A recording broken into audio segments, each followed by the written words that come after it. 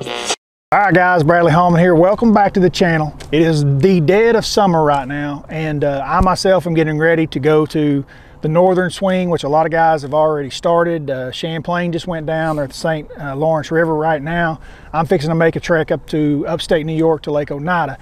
All this entwined and brings in the spinning rods, and that's one thing I want to do an in-depth series about. I talked about the drop shot some in my last video, and a lot of guys were asking about different style of hooks and what all I use with the drop shot, especially around brush piles.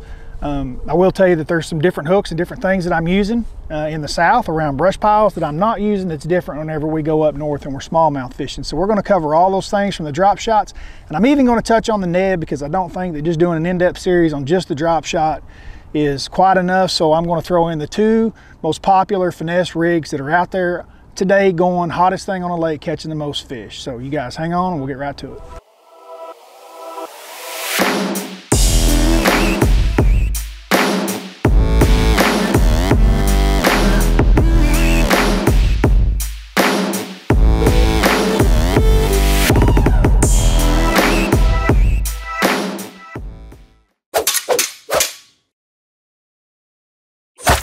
All right guys, let's start with the drop shot. I'm going to cover everything from rod, reel, line, everything in depth in this series right here. So for me in the south, a lot of times it has to do with drop shot worms, robo style worms, hand poured 6-inch worms. A lot of times I'm fishing around docks, brush piles, things like that. Same places that we put jigs, that we put 10-inch worms, the same places that we fish all those and catch big fish in the south. I continue to do that once the heat of the summer gets here, but I'll do it with a drop shot. And it's light line. It takes a little bit of finesse presentation, but it will get you bites when you're not getting bit on all that other stuff that you had been getting bit on back in May and June, and maybe even early July. But once this summer really gets going and you get into July, late July and August, that's when I've really noticed I've caught some really quality fish on a drop shot. I've got lakes here in Oklahoma that are really not considered clear, and I still catch big fish on drop shots, but they're in the exact same places, just like what I was telling you, that I catch them with big baits and with big worms, crankbaits and things like that. Now all of a sudden I'm just drop shotting. This is also something that's really big on the TVA system as well. The fish just become conditioned. They get lethargic late in the summer, and a finesse presentation will really get them going. So let's talk about the drop shot first. There's two different styles of hooks that I use. This style right here is just a 1/0 straight shank. This is the hook that I'm using in the south primarily whenever I'm around brush and timber and docks. It's got a little rebarb on it. All that is just a little shrink wrap. You can buy it at any hardware store. You just melt it with a little bit of a lighter, and it sticks right on the top, and that just helps hold my bait. This is called the Albright knot. There's still lots of pros tying this knot as opposed to tying the FG. The FG is probably a great knot and a better knot probably. I know the guys that like it, they love it. The thing that they don't like about this knot that I'm about to tie is they feel like it's too big in the guides of their rod. But I've been tying this knot for so long, I'm really quick at tying it. So I basically just take fluorocarbon line. This is my leader, it's 10-pound leader, and you just double the line over just like that. And then I'm going to take my braid. We're using braid on spinning rods to keep from getting all the line twists because braid doesn't have any memory. I'll leave myself about a 10-inch tag just like that, holding both the lines in my hand, and just start spinning. And I spin it over I cross it over about 7 times.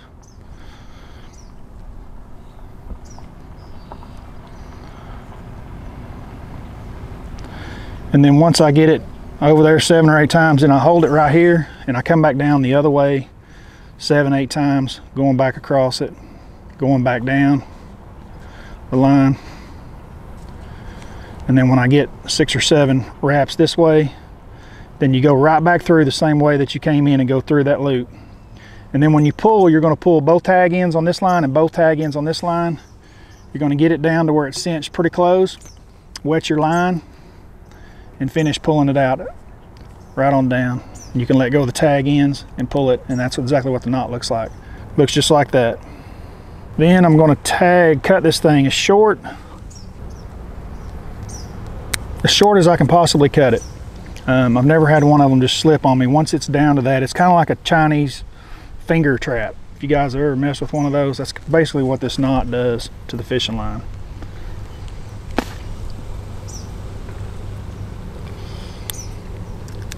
And then that's all my tag end right there. So that's exactly what the knot looks like when it's done.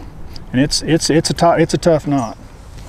So then my leader line, the fluorocarbon being the leader, I like the leader to be, I'll stop reeling where my knot gets right here between this guide and my reel.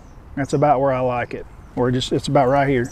And then with my line about the same length as down to my reel, because I am going to tie onto it, and that's about how long I cut it. Every single time. So that's it, just that simple. Now the knot with the drop shot, we're going to tie a Palomar knot, and I'm going to use this straight shake Gamakatsu that's got this rebarb on it. So basically with Palomar, you're just doubling over your line. You're going to leave longer than normal piece down because that's what your weight's going to go on if it's your very first time seeing one of these. So run one through like that, come back the other way. So we got this thing doubled up. Now we're going to do, and I've got this knot also on the last video I did last week if you guys want to see a better layout of it. Just go through one time just like a granny knot, and then you're going to put your hook right through the hole. There's going to be a loop right here. I put my finger in it. That's going to flip over when it cinches down, and then I'm just going to pull it in and pull it tight. And that is pretty much the Palomar. To make this hook stand up correctly, we're going to take the tag end, go through the top side of the eye of the hook with the tag end, and that will make your hook stand up vertically every single time. Then we're going to put our weight right down here. We get questions all the time about length on the drop shot weight. I would say that just as a general standard, I start at about 18 inches. That's about where my standard drop shot is probably about 18.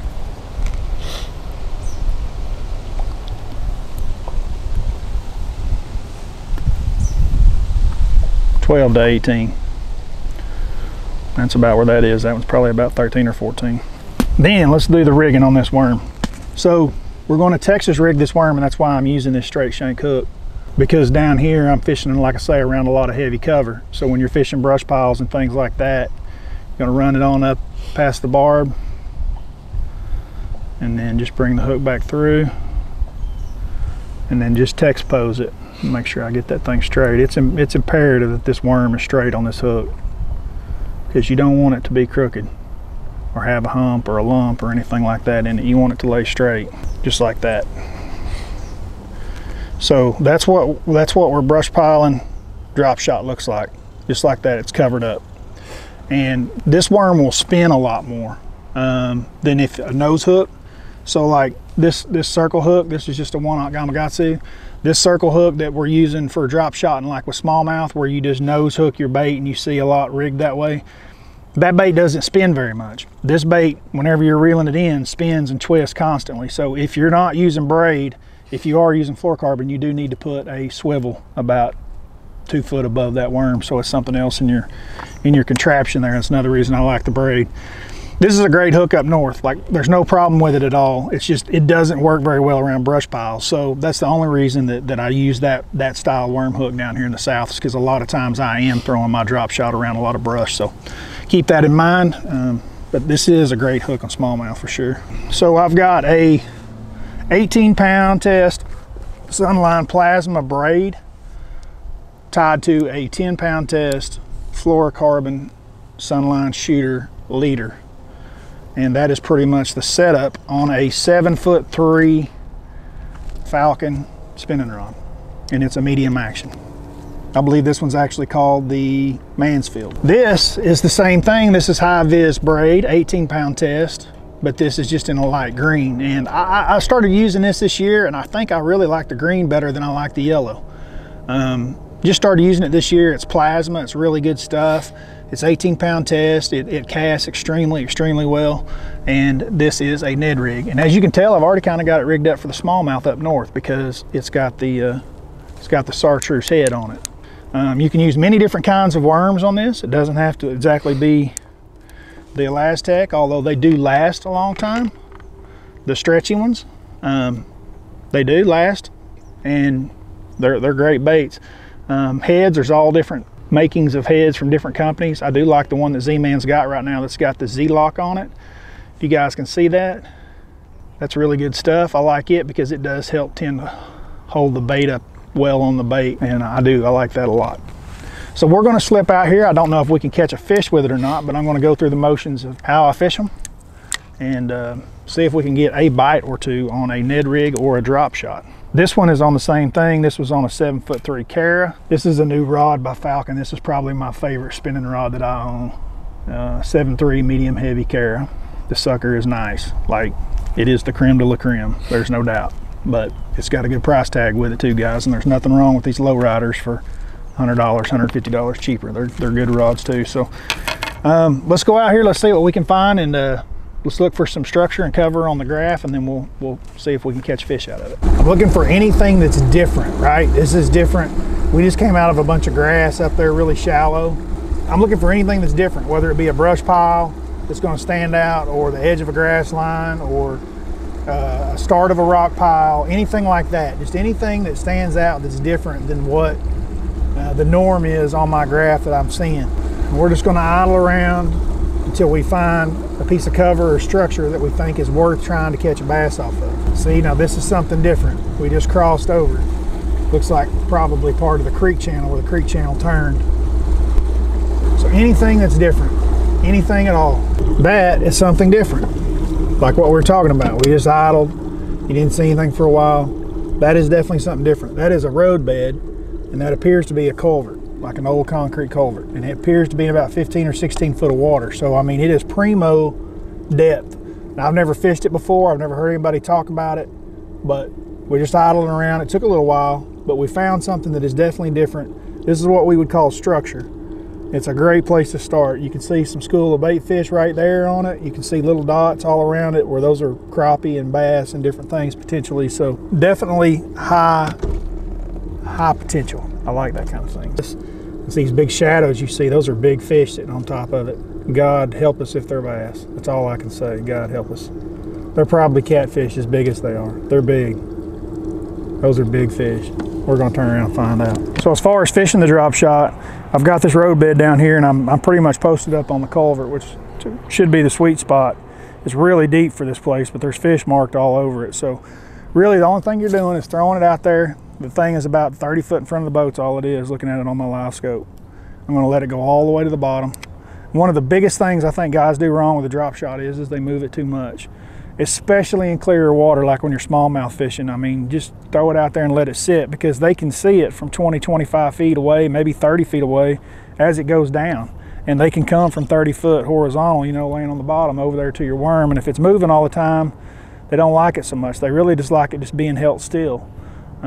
When you get in a place that's got a lot of watercolor like we do here, then I tend to fish it a little bit more like you would a Texas rig. You know, I kind of pick it up and move it along the bottom. I'm trying to feel the rock and the concrete down there on that culvert and see if I can pull it up over top of a log or a rock or something down there and see if I can get one to bite. But a lot of times I just hold it in a spot and just shake it. And that in itself is really what helps you get the bite. Good right there with the, live scope. It's just unreal looking. And those are fish sitting right on top of it. That's a great shot of what that looks like. Live scope allows you to pull right back out here on top of it after you graft it. It's just gonna be a matter of how many people fish this thing, because if they don't fish it, dude, we're getting bit. It is a little bit on the deep side. I do wish it was a little shallower. So with the Ned, usually I've got a little bit more action than I do with the drop shot, probably, because I am hopping and dragging a little bit more. But for the most part, I want to keep contact with the bottom at all times with it. So like, you want to make sure that when you cast it out there, that you let your line sink until it stops sinking, so that you've got good bottom contact. And then just do a little small hops. That's all I'm looking for, just little small hops, nothing great big and aggressive. Just want that thing to sit down there and just kind of drag along the bottom. Don't get a bite, reel that sucker in and throw it another 5-10 foot away from where you threw it the last cast. And like I say, make sure that all your line goes out. Just let that thing fall on slack line all the way to the bottom. It's imperative that you've got bottom contact with it. And then once you get down there to the bottom, you just slowly, just a little twitch. And all you're feeling for is a little hop or watch your line. You know, that's why I like using this high vis line. A lot of times I can just see my line just kind of jump when it's falling, or, you know, when the wind's blowing and it's harder to feel. I can detect bites just by watching my line. So that's one reason that we really like the high vis braid too. You know, it really helps in that aspect. I think I've got one right there. Nope, had a rock. Boy, it felt like a fish. There's the old rock bass. Rock riprap's a really good place. We're gonna go up here and try this on some riprap that we've got in this lake. Usually got a few fish on it and see if we can catch one with a Ned. And that's all it is, dude. Throw it in the same place. It's got an open hook, so it does get hung up quite a bit more, but it's just part of the game.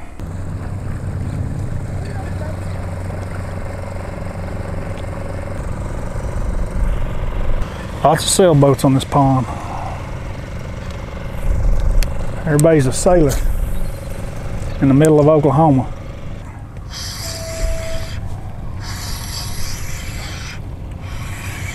And this is what this bait will do for you, is that it'll catch fish when nothing else is catching them, because it's like I say, it's 2 o'clock. You guys can tell it's as hot as it can be. And it'll catch bass, and it catches big ones. It doesn't always just catch little ones, but it does catch its fair share of small ones too, for sure.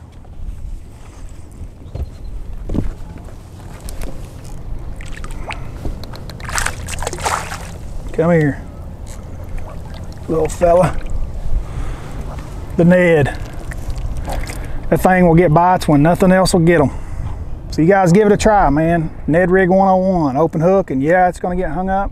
You're gonna lose a few of them, but it's just a piece of lead and little hook and get some bites. We're gonna see if we can catch maybe one a little bit bigger than that. Here's the deal with a spinning reel that's helped me a lot through the years. It's a habit that I got into, and I made myself get into it, and I don't even think about it anymore. But every single cast that I make with a spinning reel, as soon as it hits, I click the bail over with my hand, not with the reel. And the reason why is I'm trying to avoid line twist. So if I pull it over with my hand, I always set that line in there, and I give it a nice tug so I know that it's seated in there where it's supposed to be. That's a big deal. It'll save you a lot of time and effort with line twist, clicking that bail and it be spinning or something whenever you set the hook on a fish. Just getting that habit of every time that after you get done with a cast, just click that bail, pull that line right in that seat, and then you can start reeling, and you'll have 90% less issues with line twists and bird nests from the wind bird nests, different things like that. It really helps prevent it. And I know you can get in the habit of it because I've got my 10-year-old boy doing it. So I've noticed that even he, after every cast, he doesn't even think about it anymore. He just does it automatically. Just got that feeling he's a drum. He did that circle. Pulling real hard, not coming to the surface. Probably an 8-pound largemouth, but I bet you it's a drum. He's just got that drum pull to him. Don't know how big he is. Yep, old bugle lips. Can always tell a lot of times when you first set the hook with those things that they do a little circle in your line. And he's down there trying to get him something to eat too. Saw some guys in Kansas. The Kansas Wildlife Department was bragging on their drum fishing. We're not gonna brag on our drum fishing.